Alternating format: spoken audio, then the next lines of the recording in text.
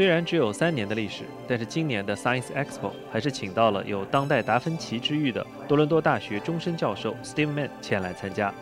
作为穿戴型计算机之父 ，Steve Mann 教授的演讲激起了参赛者们极大的兴趣共鸣。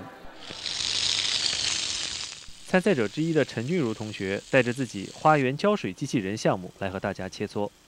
我的这个项目是浇水机器人，所以一个人可以用这个机器人的这个控制器去告诉机器人它要的一个形状，然后用这种形状，这机器人就可以把它计算出来哪儿是面积，用这机器人就可以把它整个给浇水。这个我觉得这个技术是很有用，因为所有的人去浇他们的院的时候，可以就浇像花或者就是树，就是专门去浇这些地方。这次印度裔同学 Nacha 凭借细胞核程序重编演示模型而夺得了一项大奖。So this project uses the basic engineering principle of hydraulics. How it works is you push down on the syringe, and the pressure that is created by the water creates a vertical movement of the nucleus. And if I pull it back in, the nucleus retracts. And I use this to highlight the importance of nucleus and DNA in my project. You could use them in medical treatments. It could also be a potential treatment for cancer and diabetes. So I found stem cells to be very interesting. And also I use stem cells as an analogy to represent me as an individual. I'm very interested in the field of STEM, and there's a variety of opportunities in front of me.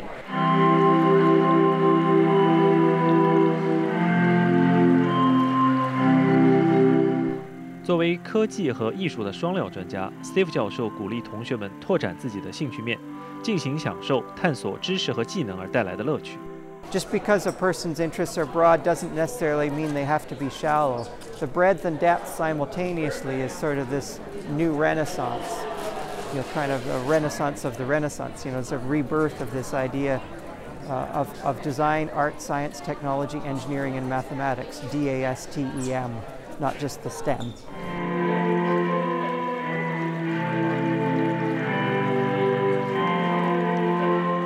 Steve 教授说，他的幼儿园老师就告诉他，乐器可以分为弦乐、打击乐和管乐3大类。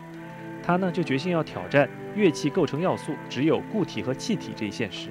Ontology or taxonomy of solid gas sort of bothered me, and I felt, well, I want to invent a new instrument that makes sound from vibrations in liquid in order to kind of challenge or bust that falsehood. 我曾经参加过很多加拿大的青少年组织的，比方说生物、化学、数学等竞赛。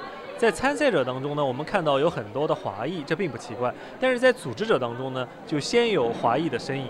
不过这次在 Science Center， 我看到了很多 Science Expo 的组织者们都是华裔，而 Tina 和 Sunny 就是其中最主要的2位。负责市场的 Sunny 说，寻找到5000元赞助的过程虽然艰难，但也是个极好的学习经验。而不做不知道，有效的内部沟通其实也是一个大的挑战。别的 executives 不是华人的，他们肯定不会懂为什么我不能 reply， 所以我得告诉他们我今天是在中国是个节日，我因为这个不能回答你的 email。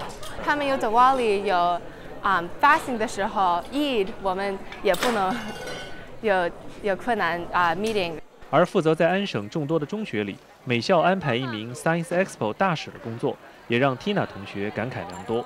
虽然说安大略的华人很多，但我觉得华人可能因为家长的原因，他们特别注重学业，而不是一些课外的活动，所以可能他们有些家长觉得这个比赛可能花太多时间，只是浪费时间，因为学校的分数更重要，所以他们可能没有那么积极的参加，反而一些其他人可能觉得课外活动更重要，所以他们花了这个时间去做了这些不同的项目。现任 Science Expo 主席的陈一贝同学说，作为5名创会元老之一，他曾经是加拿大全国科技展的参赛者，而他的组员们希望在安省更好地推动科技课外活动，成为了创会的动力。Some of us are graduating already, and we wanted to give back to our community because we had the opportunity to go to places like Tunisia and Winnipeg for science fairs, and we wanted to tell more people about science fairs and the opportunities that are not normally available through high school. So we were sitting around at a table, I remember, and we're eating pizza, and then suddenly we came up with the name Science Expo, and that was when it started. 科学、技术、工程、数学